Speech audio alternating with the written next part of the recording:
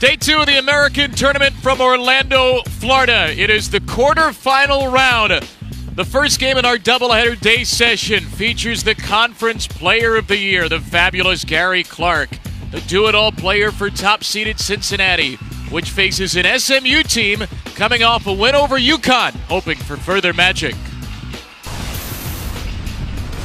You're watching ESPN's Champ Week, presented by Principal. And this is the Aaron's American Athletic Conference Men's Basketball Championship.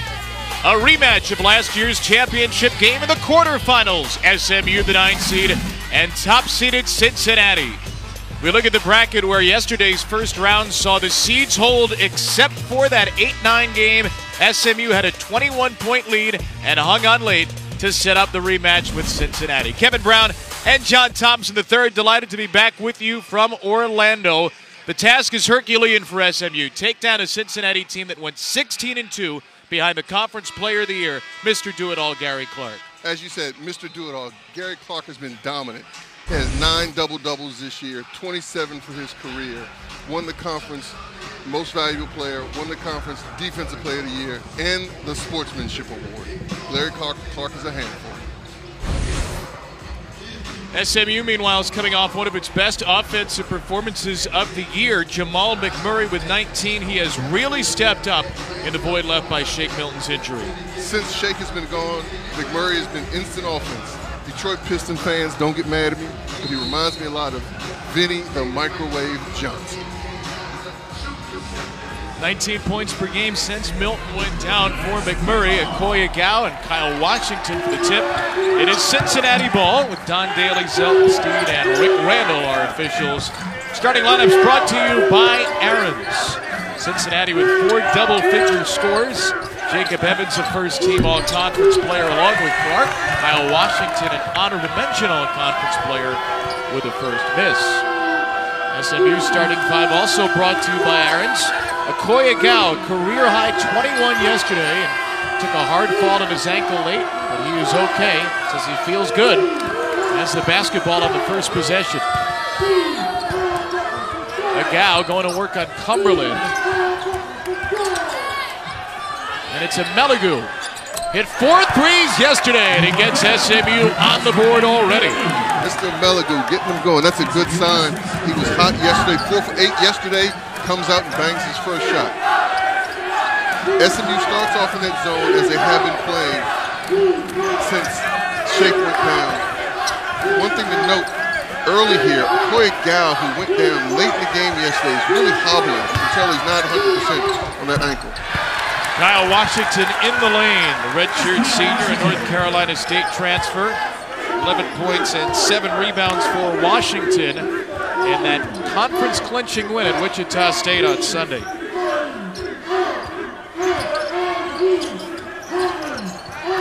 SMU team that had lost 8 of 9 coming into yesterday's game. No Shake Milton, no Jeray Foster. McMurray misses a 3. It's a short-handed Mustangs team with only 7 scholarship players. Clark fouled by Witt, and he scores a 2. Have to have better transition defense right there. The SMU group was back, but you got to no one protect the paint right there. A lot of that may be attributed to Gow's immobility so far.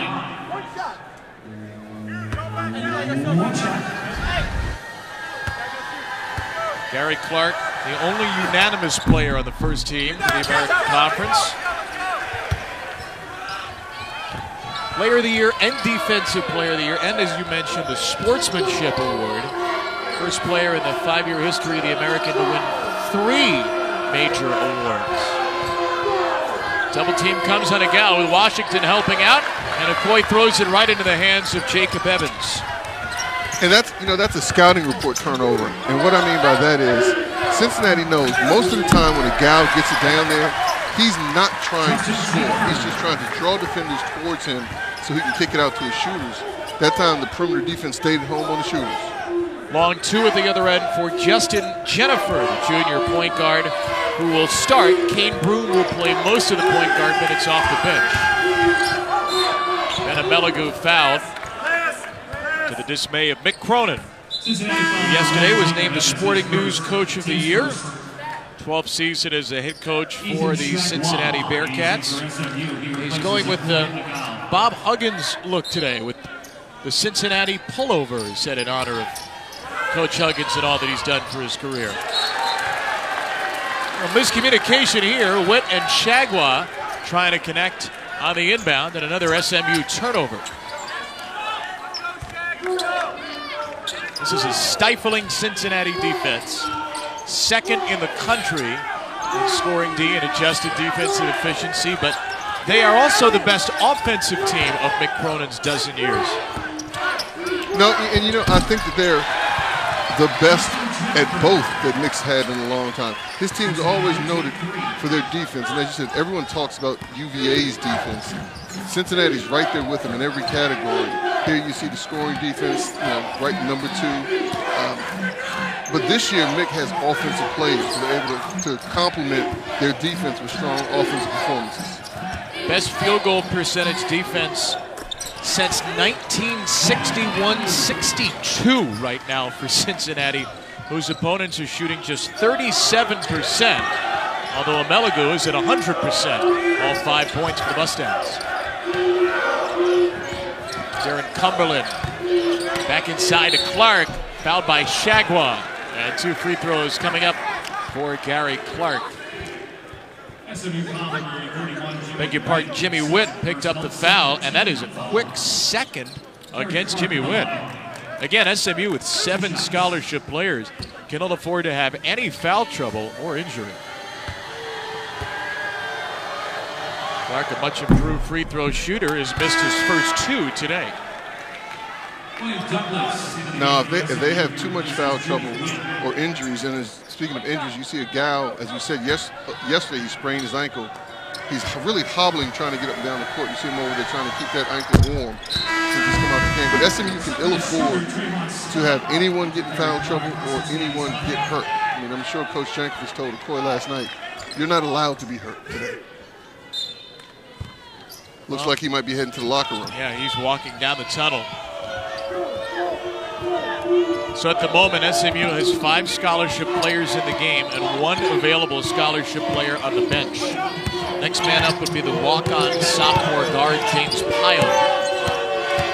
Shagwa, the freshman, pumped on the ground. Jacob Evans had an early foul, and Evans has just picked up his second.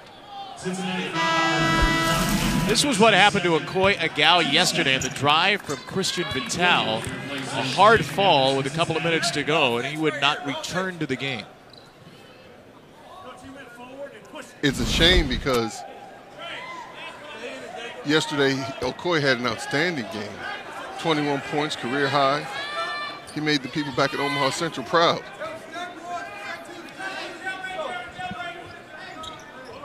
Meanwhile, Jamal McMurray has just been told to take off his long-sleeved undershirt. Don Daly, the head official, just had McMurray take off the red long sleeve under his jersey top.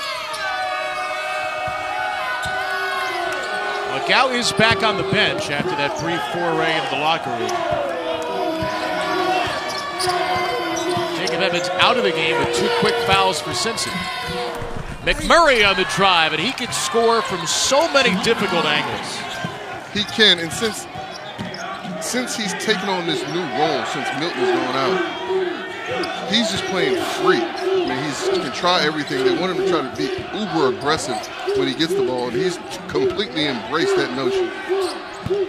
Trayvon Scott elevating and scoring over Shagwa. Redshirt sophomore of Darien, Georgia. He and this Cincinnati bench have played well over the last couple of games. 5 makes in a row for the Bearcats after missing their first shot attempt.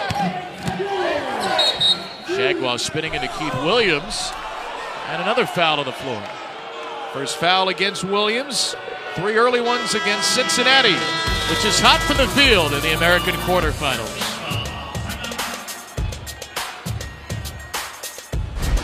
ESPN's exclusive presentation of college basketball is brought to you by Aaron's. Lease to own top brands in furniture, electronics, and appliances with no credit needed. And Stouffer's Fit Kitchen Bowls. This is fit.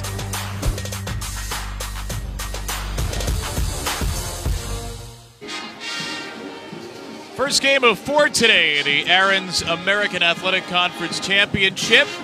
2 days, 2 selections Sunday, SMU and Cincinnati in the quarterfinals. Before we went to break, no, this is not Jamal McMurray auditioning for Baywatch.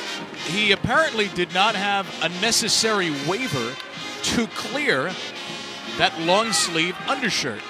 And so the officials did not notice at the start, though McMurray was playing with it. He didn't have the long sleeve on yesterday when he torched UConn for 19 points. He did wear it for the first 3 minutes and change. But the officials noticed, and Don Daly informed McMurray that he had to take off the long sleeve. So here is McMurray with the guns out. And so much of that, I mean, they're trying to keep everything nice and crisp and clean. And you need a medical waiver sometimes. I think that's what it is. You have to have your doctor say for medical reasons he has to wear that undershirt. I'm not sure. Well, McMurray is into the game and run the point for SMU. These Mustangs 3 of 4 from the field so far. The Jaguars called for a travel, so they're 3 of 4, but they have turned it over 3 times. This is Cincinnati defense that turns teams over at an average of more than 15 per game. And Jaguars got to get out of the funk that he's in. He was a little aggressive, a little too aggressive, I think, yesterday, and trying too much every time he touched the ball. And then so far today, it's been pretty much the same script. Every time he gets it, he's trying something. See a gal comes right back in. Jaguar just 1 for 7 from the field yesterday. A gal with that 21-point effort back in the game. Inside Scott from Cumberland and a foul. A gal trying to reach back into the play and called for the personal. Take a look at our Aaron's American Athletic Conference Championship bracket. Coming up after this one, an intriguing game between Tulsa and Memphis in the quarterfinals. That's on ESPN2 as well. Then we'll go to ESPNU for 2 really fascinating games tonight. Wichita State Temple. First 2 games were instant classics between those two. And then Houston and UCF, the hometown Knights, who are one of the top defensive teams in the country. But you could say the same about Houston. So we're excited for the rest of these games today in the quarterfinals, the 5th year of this American Athletic Conference. And when you look across this conference, I mean, you look at this SMU team, the UCF team, the Houston team, the Cincinnati team, I mean, the Wichita State team. They're very good defensive teams in this conference where come tournament time, they can hang their hat on other things, just the ability to put the ball in the basket. McMurray with a tough long 2. Microwave. McMurray, man, you're not kidding with that nickname. Microwave. He just had to take that undershirt off. Cumberland. Offensive rebound grab by Nasir Brooks. Cincinnati Bearcats basketball down through the years. We can talk about how improved their offense is. We can talk about how traditionally their defense has been tough. But you throw it up, they go get it off the boards. Top 10 in the nation in rebound margin. They have the backup bigs in right now. As a Gau's pass is corralled by Douglas, and McMurray's foot was just over the line. Missed a 3, and a Gau is there for the slap back off the glass. But you see, once again, when the ball went into a Gau, everyone in Cincinnati stayed at home. He's really not trying to score. He just wants to draw multiple defenders on him and then hit the open man. Draymond Scott with a miss. Brooks fighting for the ball. McMurray has it. McMurray on the drive. He scores the reverse. Persistence. He wasn't giving that up. He was not going to lose. He was going to get an attempt that time. Kane Broom into the game for Cincinnati, the backup point guard. Cumberland's miss, rebounded by Scott, and a foul on the floor.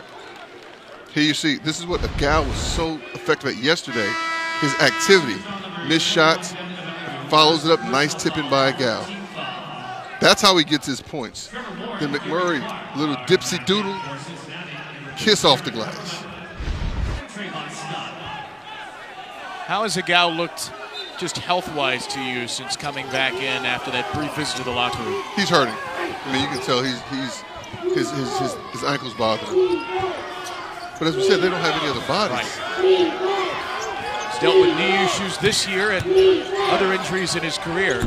He's a fifth-year player who could be eligible for his sixth year because of all the injuries he suffered in his career.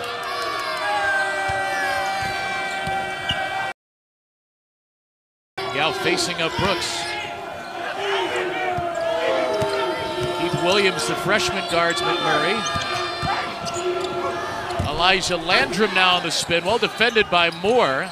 It's Agal with 4 to shoot. Douglas a 3 right in front of the Cincinnati bench. Koy Agal again.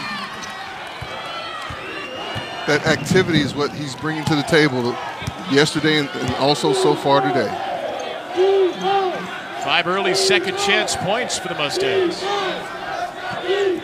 Brooks. Cincinnati will have that space in the high post in between that 2-3 SMU zone. They've missed their last 2 shots from that spot. You know, and there are different ways to play that zone. Clearly, SMU is saying, we're going to give you that middle shot. Can you make enough of those pseudo-contested shots right near the foul line area to beat us? And I guess their game plan is that they don't think their bigs can do that. Now the question is what happens if Cincinnati puts another body in there like Clark now, who we know can make that shot. He's a great passer too. That's the shot they're giving him. Offensive rebound is there. Trevor Moore, freshman out of Houston.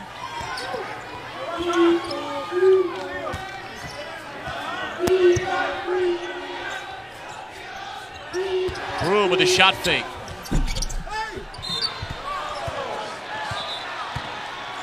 And a foul underneath as Williams fought for the rebound. A little bit of a flop right there. You see, Koy Agal gets that rebound, kicks it out, points for his team.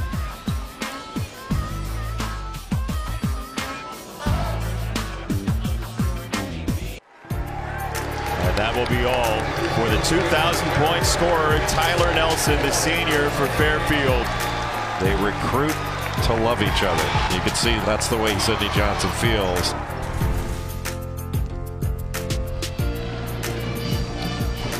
The thrill of victory, the agony of defeat on full display this Champ Week. SMU and Cincinnati. One team will potentially have its season ended. Of course, the Cincinnati loss, the Bearcats are marching on. But SMU, the last 2 times it's been in this tournament, has had no agony. They were ineligible in 2015-16, so SMU has won consecutive tournaments back in 2015 under Larry Brown, and last year in Tim Jankovich's first full season. 1 year after that postseason ban, Tim Jankovich is actually undefeated 4-0 after yesterday as an SMU coach in the American tournament. And Coach Jankovich's players are playing like they don't know they're down to 7 guys. Jimmy went back to the game with 2 fouls. Evans still off the floor with 2 fouls for Cincinnati.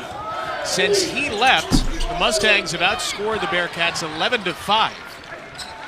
Kyle Washington has returned. Broom. Kick it back out to Jennifer. Both point guards on the floor right now for Cincy. Clark tied up. That's a jump ball, possession arrow to SMU. Now let me tell you this. SMU's defense has been sufficient. They're giving up those shots. They're giving them the shots that they're missing. That spot right there has been open. Okay, Agal makes a very good play right there. But what SMU has to do more of, Cincinnati's getting too many offensive rebounds. They're getting the initial stop. And a lot of times it's more difficult to rebound out of a zone because you're not necessarily standing next to a body. But when the shot goes up, SMU has to go find someone and initiate the contact, because Cincinnati, you can't keep giving them these second and third shots. Can't look to pass too quickly here with 3 to shoot. Agal hoists it. Rebound to Gary Clark. Bearcats have missed 7 shots in a row. There's a Douglas deflection, and the freshman has played an active first half. We've talked so much about this 7-man rotation for SMU, but 3 of the 7 are freshmen, Landrum, Shagwa, and Douglas. And in the case of Landrum and Douglas, they really have not shot well all season, but they have played major minutes with Milton and Foster out. They have.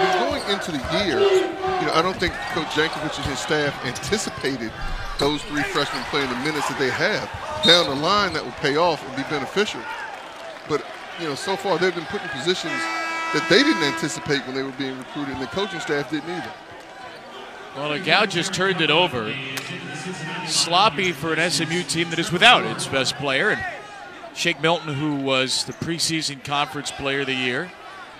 Gary Clark wins the postseason award. But you figure if Milton had stayed healthy, he was in line to be a first-team all-conference player.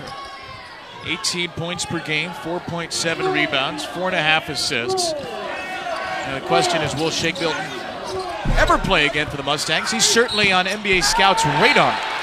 Kyle Washington, after a streak of 10 consecutive Cincinnati misses, muscles in a basket with a chance for one more. And once again, this basket is a result of an offensive rebound. Coach Jankovic is lighting into his guys. They have to put a body on someone. They're stopping the initial shot. I say that again, but Cincinnati's getting second and third shots. You talk about Shake right there. It's been so disappointing for him.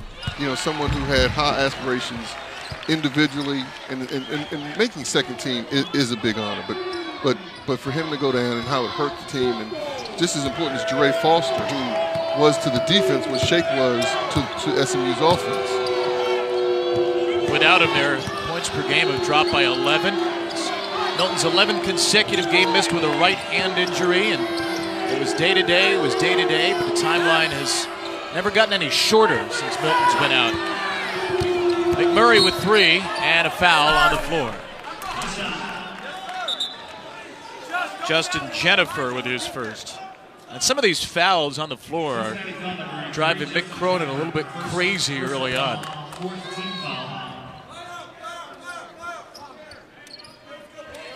Not that it takes much. Mick Cronin, who was always intense on the bench, was just named the Sporting News Coach of the Year yesterday for taking this Cincinnati team to 27-4. And if you read that piece, it wasn't entirely about what Mick Cronin's done this year. It was about what he's done in 12 years at Cincinnati, taking this program from really its depths with almost no scholarship players left on the roster when he took over to becoming a perennial top team in the American and a perennial NCAA tournament team. This will be their 8th consecutive year in the big dance. Kyle Washington gets the bounce and another chance for a three-point play. And so you put someone in that sweet spot, that middle position, who can score, it's going to be dangerous. Washington takes his time right there, goes up with the left hand. I think it was a Gow who gets him with the body. It sure was. That's his second. And after a Gow had hit a 3 on the other end, which was only his 4th of the year, he will check out.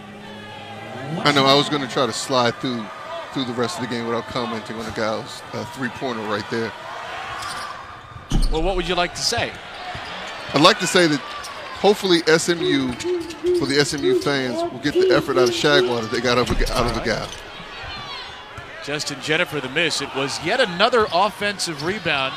Cincinnati has 5 of those in the game early, now 6. But here is SMU hanging tough with the limited depth.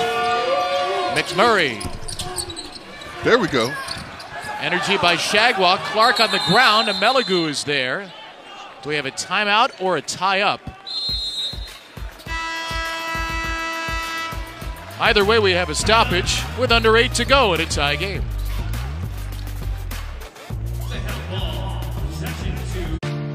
The personification of rivalry. It's ridiculous how good this is. UNC and Duke. The saga continues. 9 Eastern tonight. If you're not in front of a TV with ESPN, you'd better be in front of a phone or a tablet with Watch ESPN. It's the 3rd meeting between the Heels and the Devils this year. The winner of that game gets the winner of Virginia and Clemson, which is on ESPN2, all part of the New York Life ACC tournament. That game never gets old, huh? That Duke-Carolina game never gets old.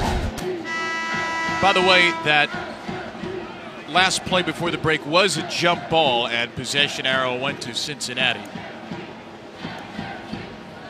Cincinnati has 6 offensive rebounds so far.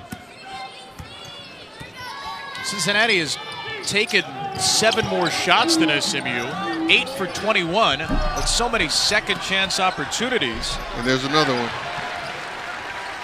Mr. Clark. Boy, he and Washington, when they get going, are such a load down low. Cincinnati 16-2 for the 2nd straight year in conference. Clark, the player of the year. Washington, an honorable mention all conference.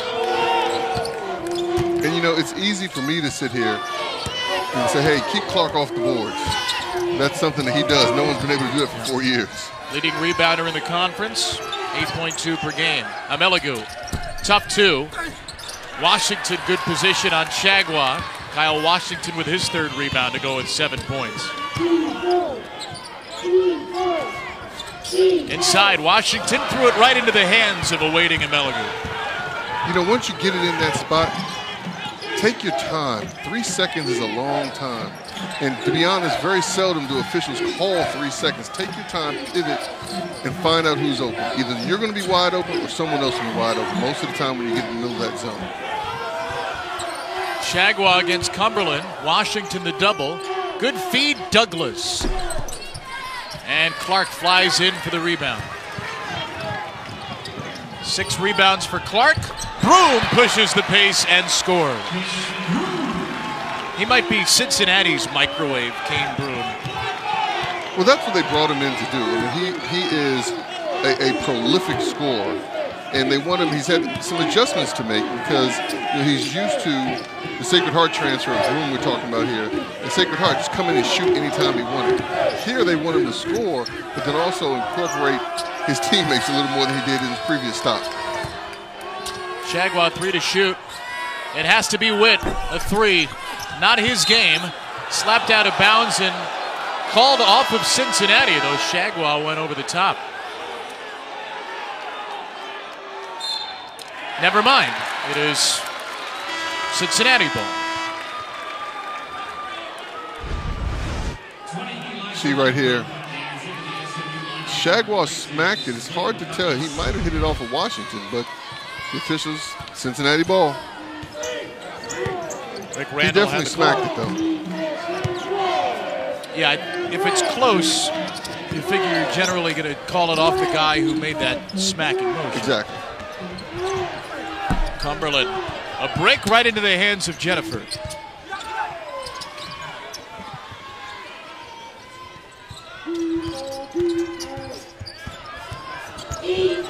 Jennifer had Landrum fall down. Broom slashing through, high off the window. At this rate, Cincinnati's going to have close to 20 offensive rebounds for the game. 8 in a row for the Bearcats. And grabbed 8 offensive rebounds in the first half. Chagwa trying to get something going, and that's a terrific move to get Clark in the air.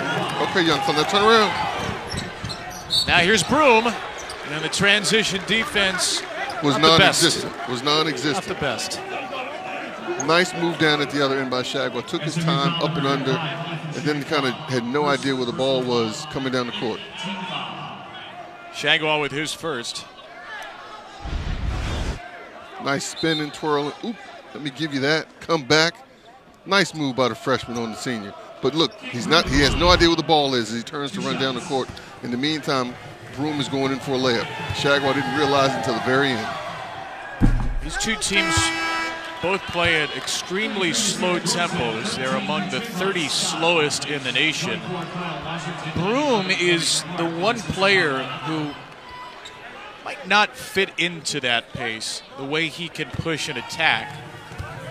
And SMU, with the 7 players, there might be some moments where the Mustangs just let up a little bit going down the floor. You can't do that against Broom, who is such an attacking presence. No, but there's a few things that need to be said when people start talking about pace. Cincinnati's pace is perceived to be slow because of this end of the court, because of their defense. Most teams take most teams are scoring on them or shooting on them under 7 seconds. All right, so teams aren't flying up and down, so that makes the pace of play slower, as we see right here. Yeah, Shagwar taking a contested 3 with 2 seconds on the shot clock.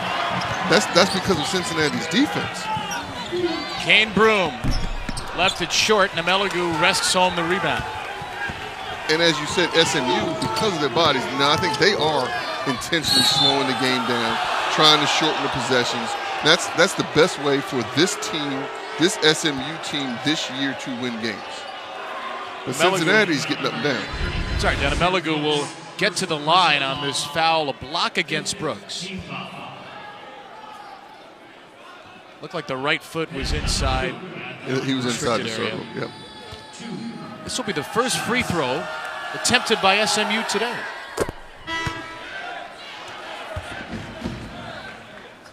William Douglas back in for Whip. Douglas looks like he's grown this season. He's stretching out a little bit, just a freshman. He's going to be a terrific player down there. He's a 6'5" string bean.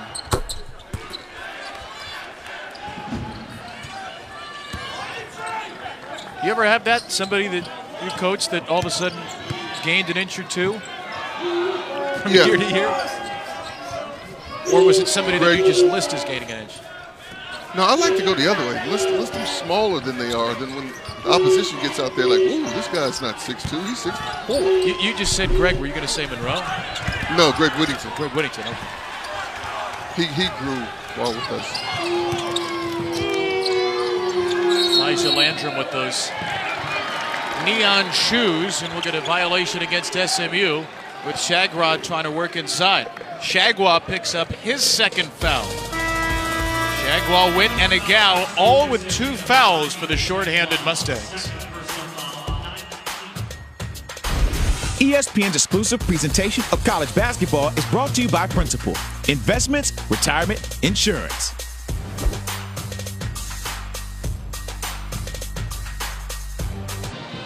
Chris, thank you. We look forward to that. Tight game here with the Cincinnati ahead by 3 in a first half that has seen the Bearcats shoot just 39% but grab 8 offensive rebounds. Mick Cronin and company in search of a 28th win in 32 tries. It was so impressive what they were able to do Sunday. Go into Wichita State, in a place where almost nobody wins, and claim the outright league championship 62-61. The non-conference losses to Xavier and Florida. Had that 2-game blip with the loss at Houston and the loss to Wichita, but a strong finish to the year. Nice home win over Tulsa, who Cincinnati could play in the semifinals. And then to go in Wichita State. Lots left in the bracket here, so we're not going to make any predictions or root for anybody in particular. If we got Cincinnati-Wichita round 3, I don't think anyone would complain, considering how good those first 2 games were. Oh, I think the Houston Cougars would complain. Other than that, I don't think anyone else would. McMurray with an air ball. That Houston team is in action tonight, and Houston split its season series with both Wichita State and Cincinnati.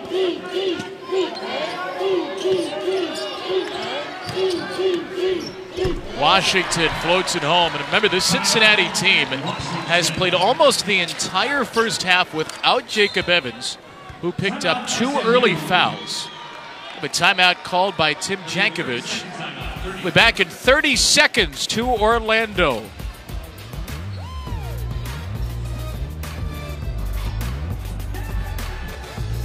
What a year it's been for the American Conference. The big offseason headline was Wichita State ending its 7-decade tenure in the Missouri Valley.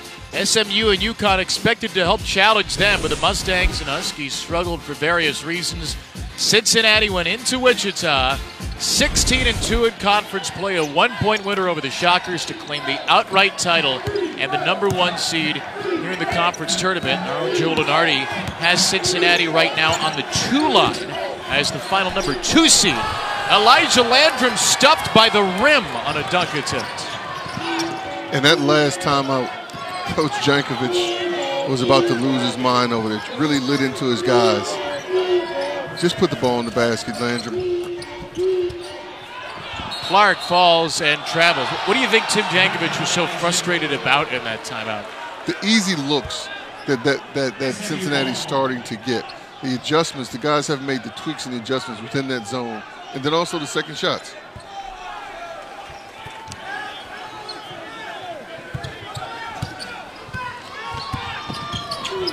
Should be went out of the pressure to Amelagu.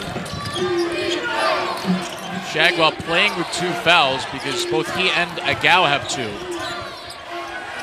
Douglas on the step in. Douglas smothered by Washington.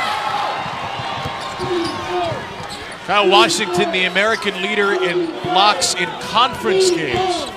4th overall at nearly 1.5. Williams at throwaway, and then more bops Landrum. Nice skip pass, show shot by Douglas, goes in there. Mr. Washington's just waiting for him. You got to go strong on it, none of that dipsy doodle stuff. Just go strong to the rim, maybe you draw a foul. Nice block by Washington. As you said, leads the conference in blocks. See the number in conference play.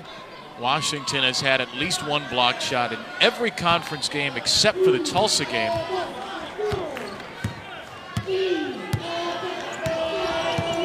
SMU 3 out of its last 14 since that red-hot start. Hit 6 of 8 to begin the game. And the Mustangs have fallen prey to this outstanding Cincinnati defense. Amelagu with a scoop, hit but not fouled. Here's Jaron Cumberland. No, we saw that yesterday a few times. Amelagu was playing to get fouled instead of trying to make the layup. He was anticipating the referee calling the foul instead of just going in there strong and making the layup. And he's still talking to the ref about it.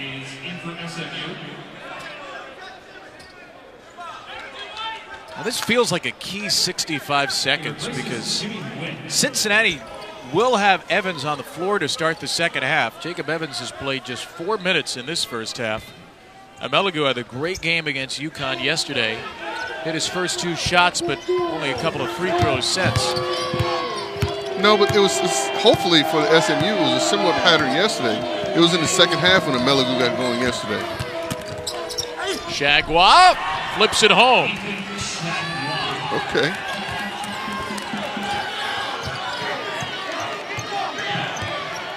Big defensive possession right here.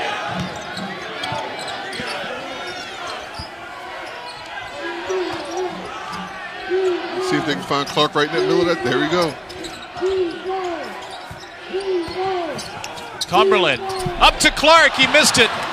Shagwell with the rebound. SMU can hold for the last. Now, I like that kind of aggression from Shagwell. We've seen him be aggressive at the offensive end, attacking the basket. I like him attacking that rebound right there. Amelagu guarded by Clark. The step back and the score. Ben Amelagu pulls SMU within 1 at the break.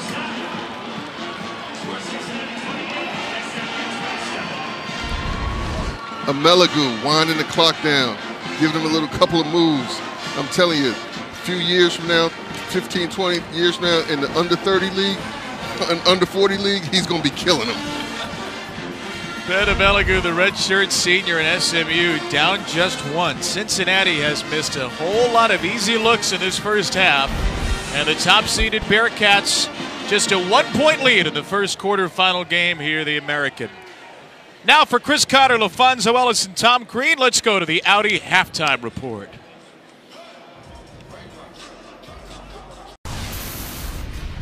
You're watching ESPN's Champ Week, presented by Principal. This is the 2018 Aaron's American Athletic Conference Men's Basketball Championship. Slow-mo cameras were made for Mick Cronin and Okoye Agao. Tim Jankovic and the Mustangs hanging in there. Down just 1 to top-seeded Cincinnati at the break in the American quarterfinals. Kevin Brown and John Tops III back with you.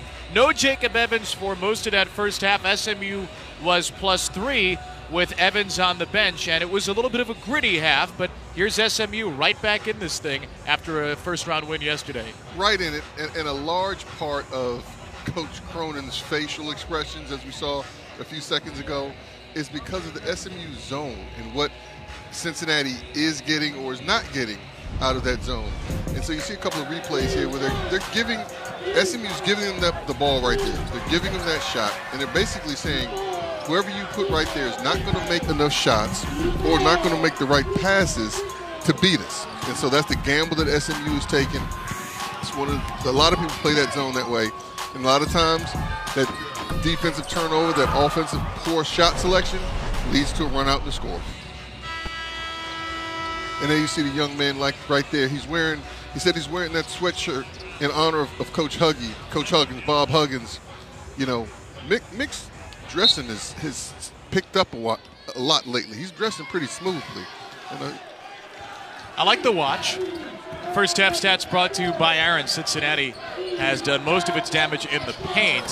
Has not hit a three-pointer in the first half and has dominated off turnovers. Here's a chance for another. A Gow strip. Jared Cumberland up with it. And again, it's Evans who played just 4 minutes in the first half, and he looks like it on that three. McMurray elevating over Jennifer. SMU has the lead to start the second. Jamal McMurray with 6 in the first half. SMU led by Amelagu with 9. Kyle Washington 9 to lead Cincinnati. Gary Clark with 5 and 7 rebounds. And a violation against Cincinnati. I believe we have a 3-second call.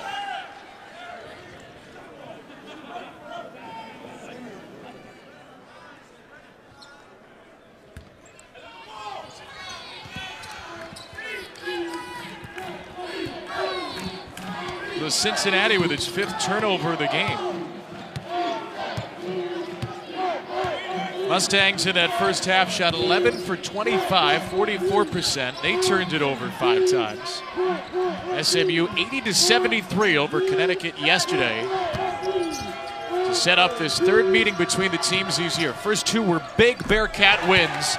Today a different script so far. Jimmy Witt on the scoreboard for the first time.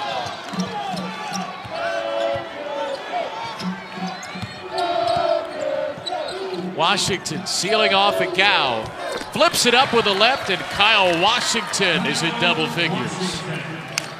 You know, that's one of those situations where Kyle usually goes over the other shoulder. He usually goes over his right shoulder. But even when he goes over his left, he's going to bring it back to his left hand.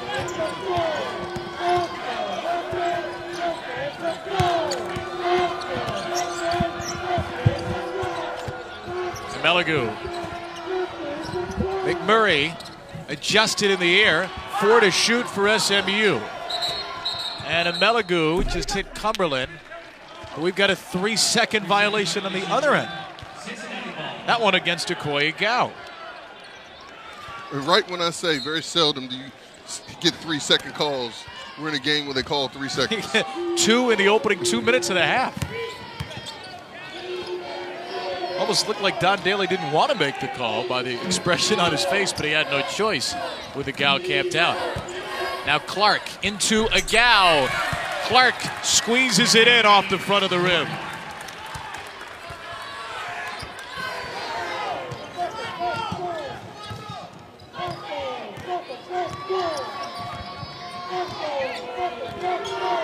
Gary Clark, the conference player of the year, the defensive player of the year for Cincinnati. His Bearcats back in front. A seesaw start to the second. It's a Gow for 3, his second of the game. Okoye Gow. He said he took off the bulky knee brace, put on the headband. He's playing like a young man. He said yesterday he wanted to shave about 10 years off. Evans falls at a 3-point try. Landrum there for the rebound. Amelagu, instead of lining up a deep 3, will swing it back out.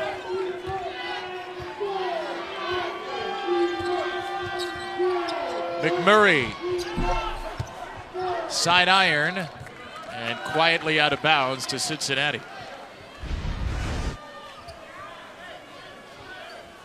Okoye Gow lines it up straight on.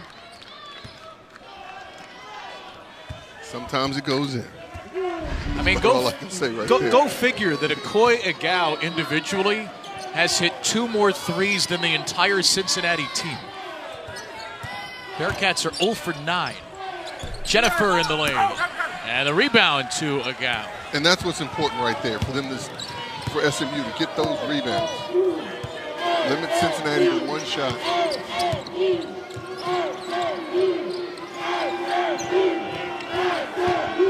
Mustangs, the champions of the American tourney. The last 2 times they've been in it. Amelagu knifing through. And that's uncharacteristic of a Cincinnati team. He just sized that up, dribbled for about 5 or 6 seconds, and then got all the way to the rim. Normally their help side defense is much better than that. Largest SMU lead and a chance to extend. Jimmy Witt, Landrum off the bounce. 7 in a row for the Mustangs. Ponies came ready to play out of the locker room. They all look like they can use that timeout, though. They're huffing. A team that was 15-7. BPI gave them a 78% chance to make the tournament at that juncture. Injuries derailed the season. Lost 8 of their final 9. But it's tournament time. And SMU has turned on the Jets in the first 3 halves, plus 5 minutes of this one. It's tournament time, and as you said at the Open, they haven't lost in this tournament yet. Agau again.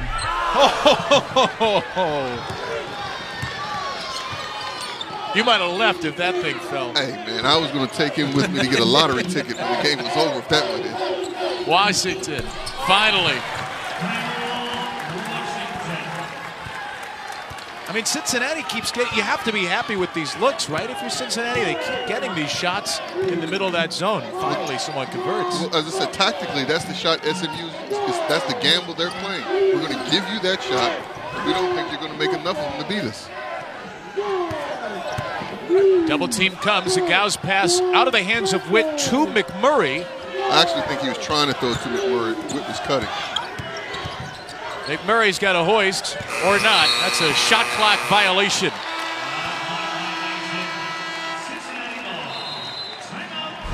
SMU gaining a little momentum here.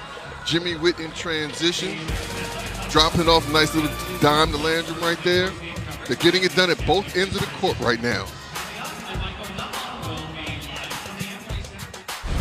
ESPN's exclusive presentation of college basketball is brought to you by Principal, Investments, Retirement, Insurance, and PlayStation 4. Greatness awaits.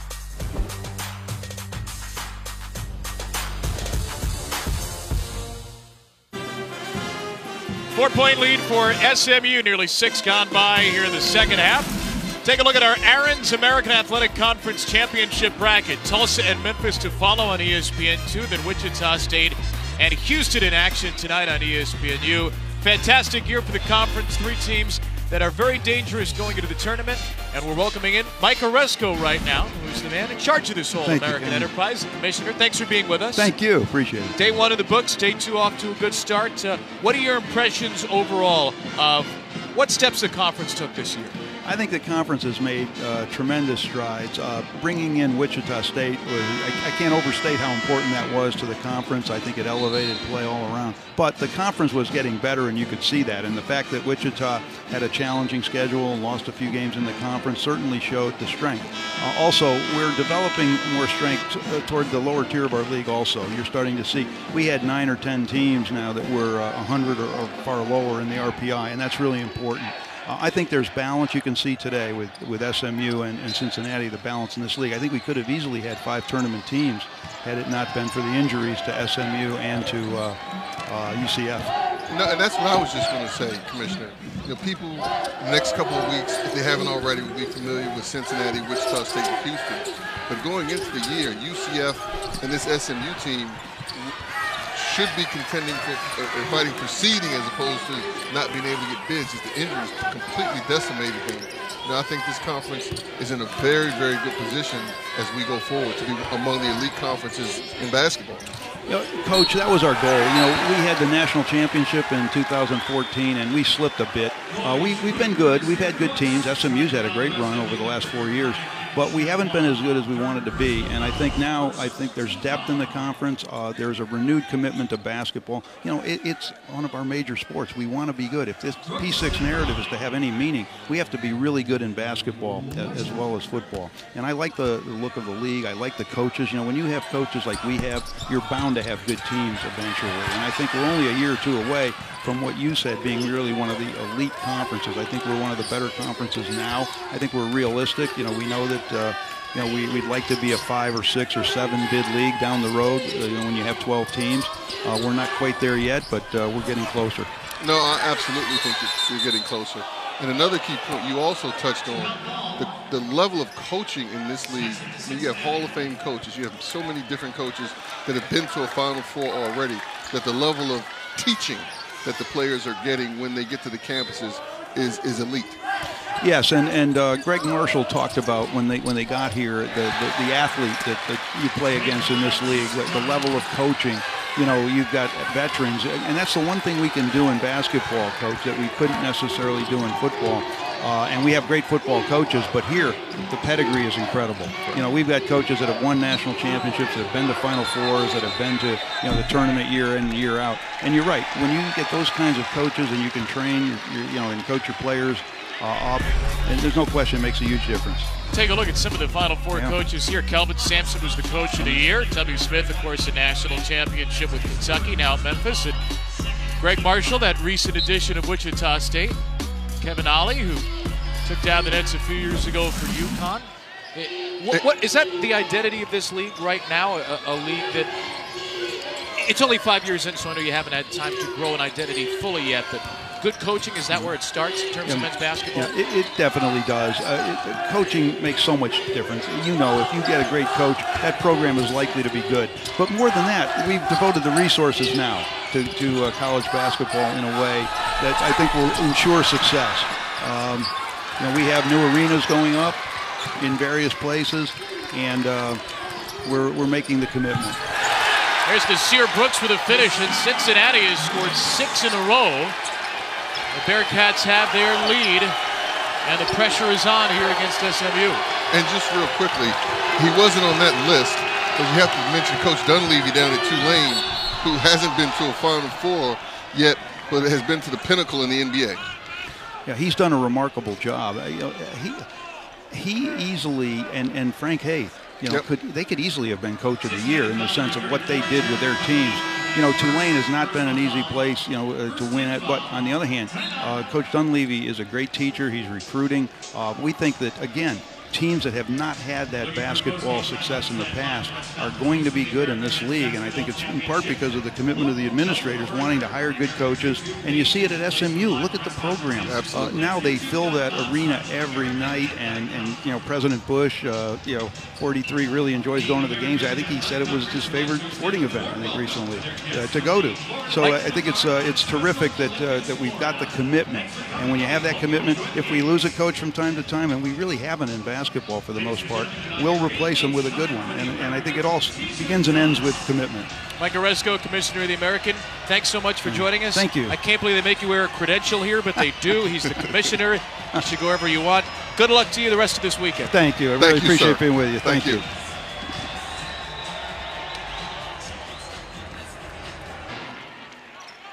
8-0 run for the Cincinnati Bearcats. They have dominated the offensive glass. They're back in front over SMU. This is the first of our day session doubleheader on ESPN2. Memphis-Tulsa to follow. The winner of this game, the winner of that game, meeting the semis tomorrow. So 1-point game of the half. Mustangs scored 7 in a row. Cincinnati's answered with 8. The top-seeded Bearcats ahead. Benamelagou with a misfire from 3, and Kane Broom jets across for Cincinnati. And that elite Cincinnati defense allows them to go on those runs. They can just shut people down for long stretches. Bearcats have still not hit a 3, but they get another 2. Trayvon Scott with 7 points off the bench. Mick Cronin said, our development of our team is our focus this weekend, pointing specifically to the bench as the reason they won that Wichita State game and a reason why they pulled away from Tulane. Scott, Broom, and Brooks have provided a lift off the Cincinnati bench today. That 3-0 from McMurray. Rebound Jacob Evans. Amelagu gets in there to tie him up. Possession arrow favors SMU. Nice tough play by Amelagu right there. He just stuck his nose in there and grabbed the ball. Wasn't slapping, put his whole body in there. Now SMU's falling in love with the jump shot. They have to see if they can get some penetration. Landrum bumped by Broom. We've got a foul against Kane Broom. His first. Cincinnati foul number 15, Kane Broom. First personal foul, second team foul. Is there someone you're looking to go to if you're SMU, or simply that dribble drive offense and find the option? I think at this point it's find the option. I mean, Landrum can get in there, McMurray can get in there, Amelagu can get in there. They have multiple people that can create that action. They've just been a little stagnant passing it around the perimeter and selling for long jump shots right now.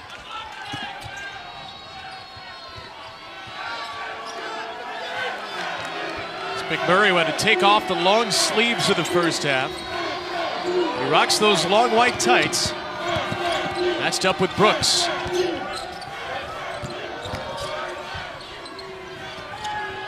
Landrum. Good rotations for Cincinnati. It's Brooks all over McMurray, who puts in a 3. They still ended up with the 3. There's 2, long 2 right there. But that was good movement. They changed sides of the court, had multiple people touch the ball. McMurray gets a shot in rhythm. That will be reviewed and looked at the next stoppage. It is a 2 as it stands. Brooks. A Gow there to knock it away. Broom Johnny on the spot. 5 to shoot for Cumberland. Broom side to side. And Cincinnati still 0-4 from 3.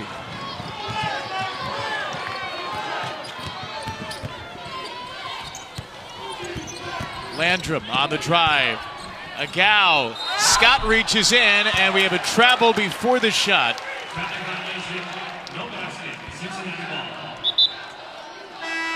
10th SMU turnover. And look for SMU. I think they're just going to spread, 5 out, spread and try to take their guys one-on-one, get into that little weave action a little bit, see if they can get to the rim. Brooks and Scott to the bench for a nice ovation for Cincinnati. Washington and Clark, the starting bigs, are back in there. Broom, the only reserve in with the starters. Washington muscles it too strong. Broom is in there fighting for the offensive rebound. That's the 6-foot, 160-pound junior. Yeah, but you know what? On this squad, it's attitude. And their attitude is, we're going to go get it. How tall and how much you weigh doesn't matter. If you go to Cincinnati, you better rebound. McMurray, yes. They're just going to spread it out. See if Cincinnati can guard us one-on-one or get the help rotating over. What SMU has to do is see if they can start to string together, once again, string together stops at this end of the court. These are 2 of the top 11 scoring defenses in the nation. Clark knocked away. Amelagu. Here's McMurray, the jetpack junior. Missed it. Got it back. And missed it again.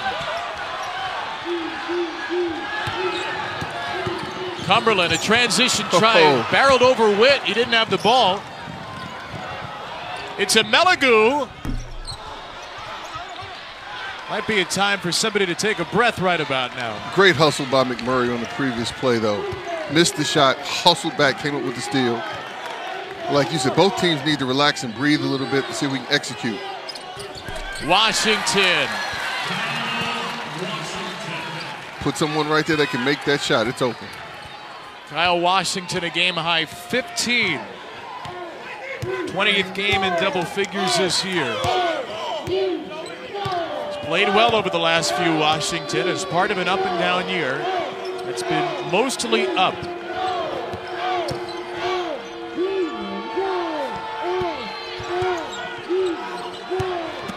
A Gow with 4 to shoot.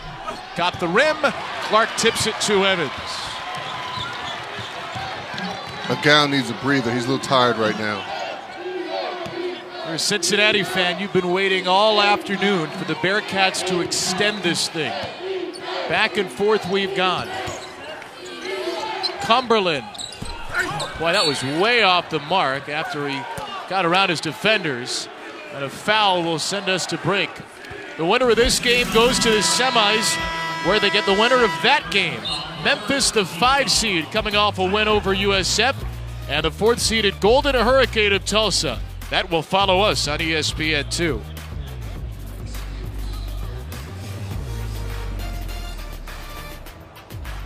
Thank you. That great Alabama finish yesterday with a win over Texas A&M. They might need to win one more, though, and you'll get reaction from that Bama game and all the rest of the bubble teams on SportsCenter with Michael Smith at 6 Eastern.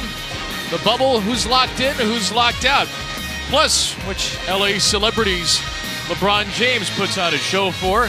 We'll be taking our private jet out after this. Reaction and analysis from Tigers' second round at the Valspar Championship, 6 Eastern, on ESPN and the ESPN app. It is SportsCenter. We're taking the private jet out after this? We're taking the jet, yeah. Okay.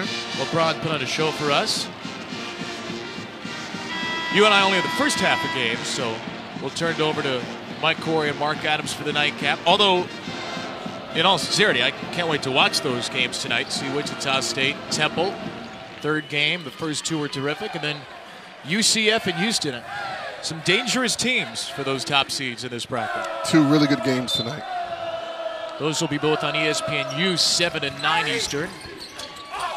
Off the inbound, Kyle Washington missed the bunny. Cincinnati has missed so many shots near the rim in the lane in this game. Part of that tactical by SMU to give it to him.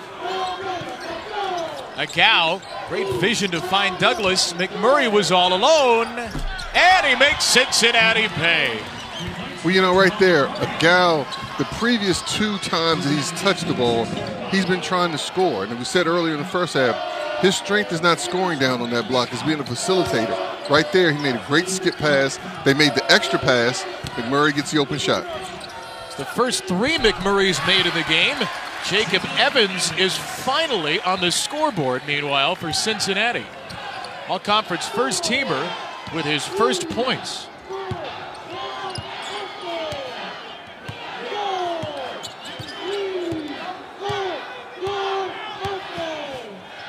McMurray has scored the last 7 for SMU. This is Gal going to work on Cumberland. Amelagu has Clark draped all over him. The league's defensive player of the year with some outstanding man-to-man defense there. Yes, it was. Absolutely. Nothing was there at all. And behind Clark, if they were happy to get past Clark, he had help. Great defense, moving his feet, cuts him off again. Help from my teammate right there. That's Cincinnati basketball, baby. Gary Clark led the league in rebounds, 7th in the American in steals, tied for 5th in blocks, leading this Cincinnati defense second best in Division I, a very worthy winner of that Defensive Player of the Year award. Broom has the first Cincinnati 3 of the afternoon. And that was a very unselfish play by Cumberland, who slid in there and set a great screen for Broom against the zone. Matches the largest lead for Cincinnati. McMurray left it on the deck.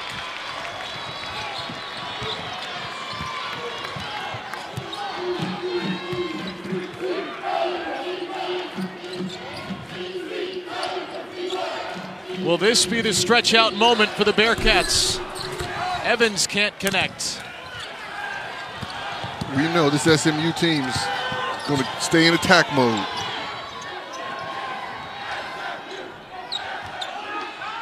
Gal will save it.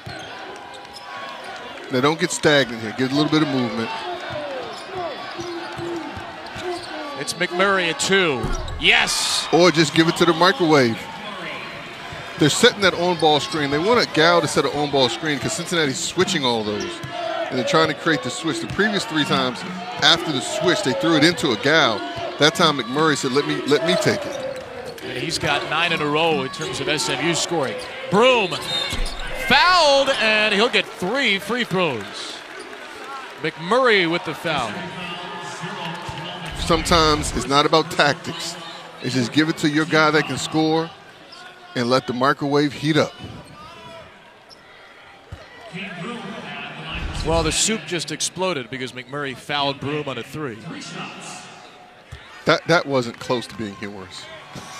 That was not close to being humorous.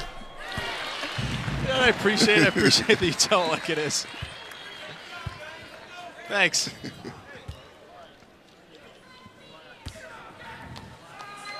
You have to get your digs in while you can, you know. We only have one more of these. Exactly. Crunch time right here. We got 4:16. Cincinnati's trying to inch away. But as you noted earlier, every time they try to inch away, SMU comes up with a big basket. Well, they have their largest lead now after Broom hits all 3. Kane Broom with 13 off the bench continues his hot streak. Double figures in 5 of the last 6 for the transfer from Sacred Heart.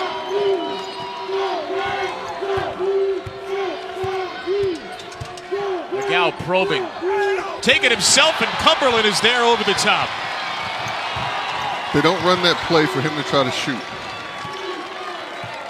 Every time he's tried to shoot down there, I believe he's either traveled or had that result. He's done great when passing out of that position.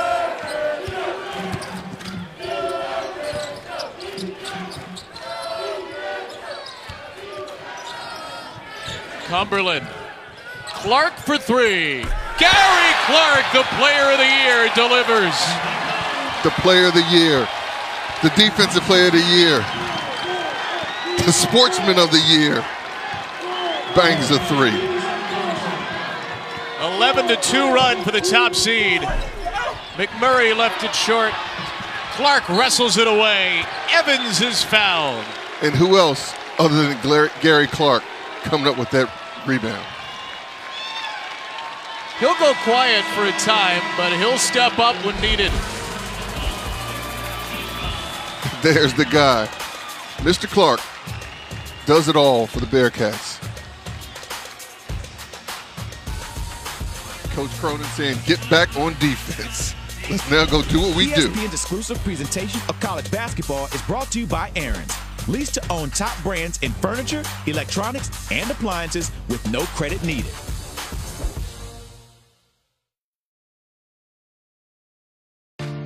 The personification of rivalry. It's ridiculous how good this is. UNC and Duke. The saga continues. 9 Eastern tonight, winner to the ACC title in Brooklyn.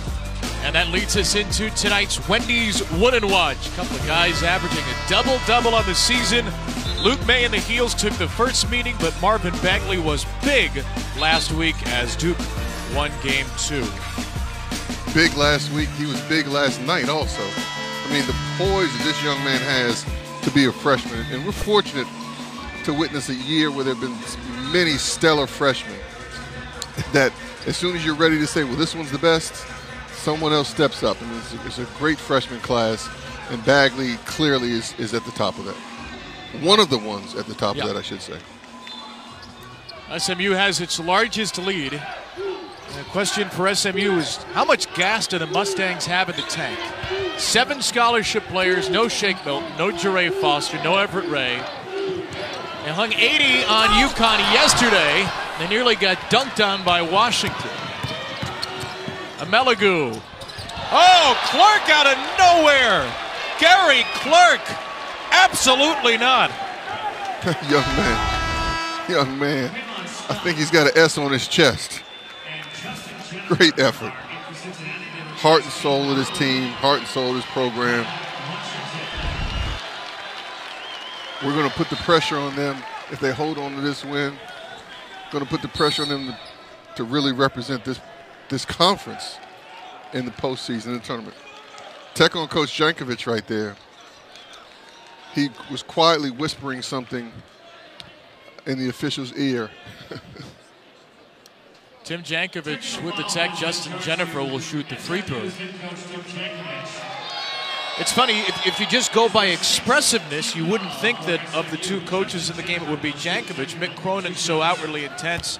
Jankovic seems a lot more measured, but clearly he rankled the men in stripes there with something he said. No, you know, you bring up an interesting point. That happens a lot. Now, I don't know what just happened right there. I don't know what Coach Jankovic said. But a lot of time, if you have someone, let's say with mixed personality is how I'll put it, and someone that's a lot calmer, when the crazy guy can say a million different things. When the calm guy says something, the ref gets mad at him. Happens all the time. Yeah. Not to in any way, shape, or form imply that Mick's crazy. No, you would never do that. Nah. Coach of the year. Named the Sporting News Coach of the Year yesterday. But Foul against Gary Clark. But he's done a great job. I say a lot of things about Mick and Jess. Outstanding coach. Animated like Huggy also.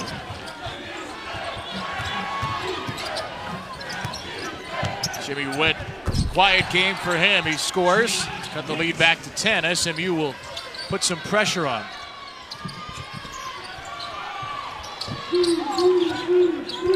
Clark didn't even take a dribble there. That was handled well by Cincinnati's Player of the Year. No, and let's say from a tactical standpoint, pivoting is underrated. He just caught it right there and pivoted, protected the ball until he found an open man. Knocked out of Clark's hands on the way up. His 5th turnover, and then McMurray sprays it back. Cumberland a little hurdle over a Meligu, and Cincinnati's going to take the air out of this ball.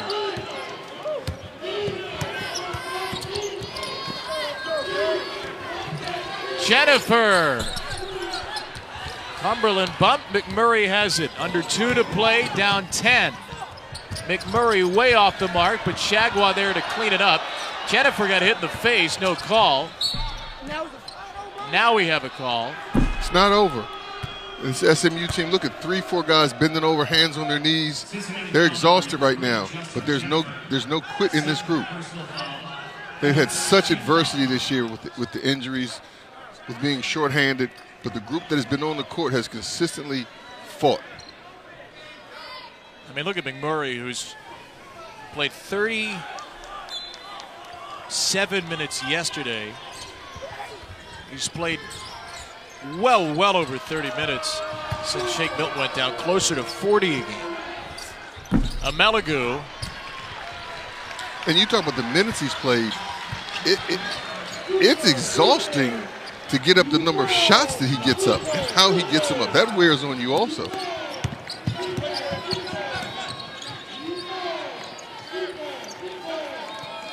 This is with Milton out. 14.5 shots per game, 38+ minutes for McMurray. And you could construct a graphic like that in terms of the increased role for all 7 of these Mustangs that are healthy scholarship players left. That includes a Meligu, the senior, a Gao, the graduate transfer. It looks like this is the last rodeo for this group. They've played so hard in a season that was just derailed. I mean, let's face it, SMU with Milton and with Foster wasn't a guarantee they'd be in the tournament, but they're not a 9 seed in this conference. They had almost an 80% chance to make it even after Foster went down, according to BPI. And these kids have played about as hard as you could expect, maybe even harder. Exactly. They're still giving it their all. Bright side is you have some young guys. They got a lot of experience this year that they didn't anticipate. Here they go. This is the 3rd or 4th offensive rebound in 1 possession. McMurray down to the bitter end. Who else but Clark to clean it up? Gary Clark is fouled, and he'll shoot a 1-and-1. Until finally Clark says enough is enough. They know that last possession right there. Let me just tell you something I know for a fact. That last possession right there, Cincinnati's going to watch, and they're going to hear about it from their coach, Mick Cronin, when you have, I think that was 4 offensive rebounds in 1 possession that SMU just got. Look at Coach. Can we get Coach Cronin over there is mad at the world. Well, on the other bench is a different emotion. Ben Meligu's just checked out for SMU. This is the final game for Meligu as an SMU Mustang. We had him on Senior Day. It was an emotional night last week, and it is an emotional afternoon here because of everything that young man has fought through. Major injuries, transferred from Virginia Tech. Tim Jankovich said after yesterday's game that Amelagu has been playing for 5 weeks without his strength, and I'll quote, "It's like I'm having my next-door neighbor play, not Ben Amelagu." Because of the right wrist tendonitis he's had to fight through. And credit to that young man for an outstanding career. He gave his all. We said that on senior night when we were down there. He gave his all for his teammates, for his school. Double-double for Clark. Shagwa to follow, and SMU will take a timeout. Bearcats are 29.3 seconds away from a date with either Tulsa or Memphis.